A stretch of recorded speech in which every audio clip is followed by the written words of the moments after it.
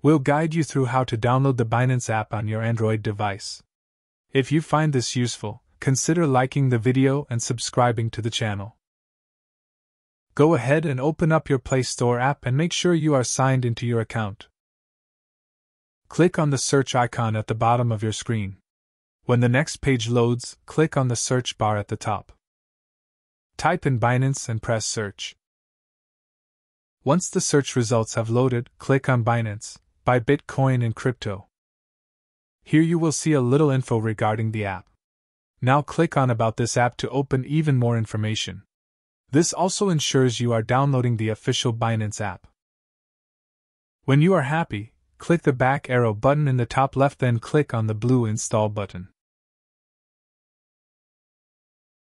The app will start to download to your phone. Be patient as this could take a few minutes.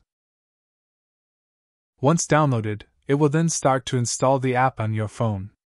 Again, this could take a few minutes. Once the app is fully installed to your phone, the Open button will be highlighted in blue. Click on it. A Binance app icon will also be available from your phone's home screen. And that's it, job done.